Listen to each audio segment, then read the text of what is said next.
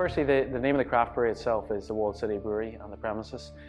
Really, provenance was very important just when we were naming the brewery. So the Walled City Brewery obviously attaches itself to the Walled City across the water, and it makes it fairly clear to people coming to the city that these will be beers that are brewed locally.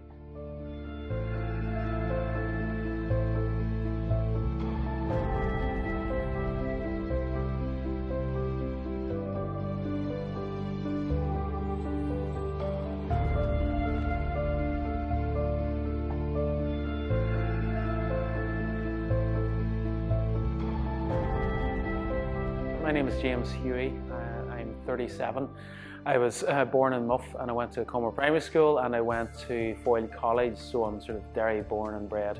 I then went down to Dublin, went to Trinity College for 4 years and stayed on in Dublin actually, and joined the Diageo graduate scheme, and I brewed with them for 12 very good years, sort of learning about the big brands in terms of how to brew. So brewing really is my trade, my apprenticeship. I met my wife in Dublin, and she decided actually, and she's a Dub, to come back up to Derry. And we were living up here for the last 4 or 5 years. I continued to work in Dundalk and commute really from Dundalk to Derry. And then the brewery in Dundalk closed in 2013, and really we were left, okay, what are we going to do next?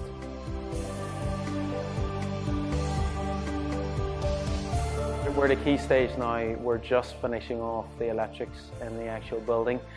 We'll then just do a lot more sort of the polishing off in terms of cleaning up, and also getting a few extra little aesthetic pieces in terms of pictures, paintings, the mosaic behind us here, and also the mirrors on the bar. So it's really bringing it from an amazing level, hopefully, to a wow level at the end.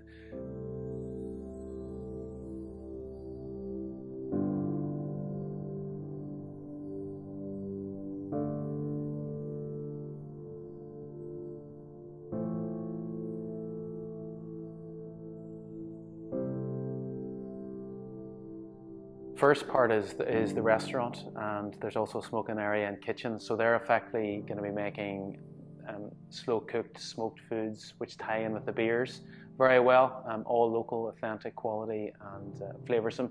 The second area is the area we're sitting in here, which is sort of the tasting experience. So this will be full of high stools, and really for tourists and visitors and locals to come in, I'll take them through a tasting experience, talk them through beers, the history of brewing, specifically in the city. And then the final piece, which is really the unique thing in terms of this business model, is that the fact that we have a brewery actually in the building itself. We have a large brew kettle, which brews about 200 litres at a time. We then have fermentation vessels, which are about 500 and 200 litres. And then we're going to have sort of finishing vessels as well. This will all be in sight of the actual tasting experience and the restaurant. And that's a real unique selling point. It's really the first in Northern Ireland for us to do that.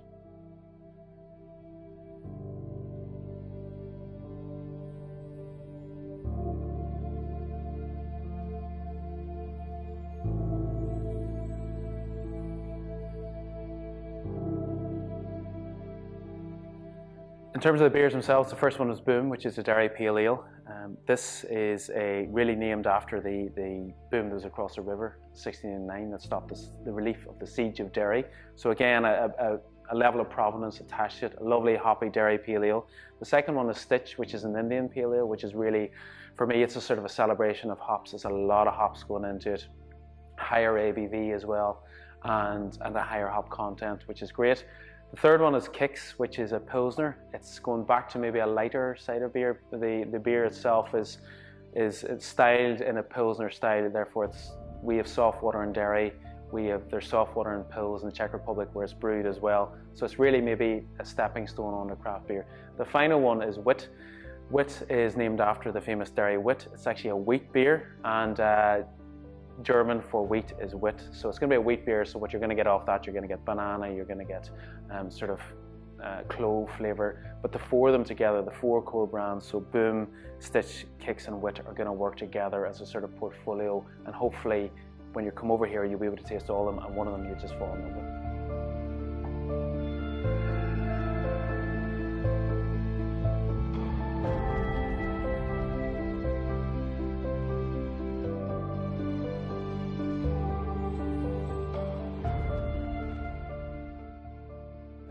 Oh, it's a very exciting development for both Derry and Ebrington Square here.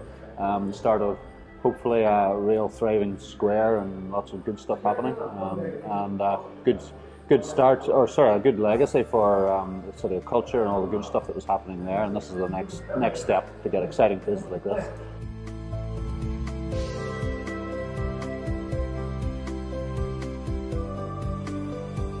I think it's a great idea. It's definitely unique anyway. I don't think we have any in the city actually, so this is the first, and I do like my beer. I've been known to take a sample of it now and again, but to have this sort of locally brewed stuff, I'm actually looking forward to it.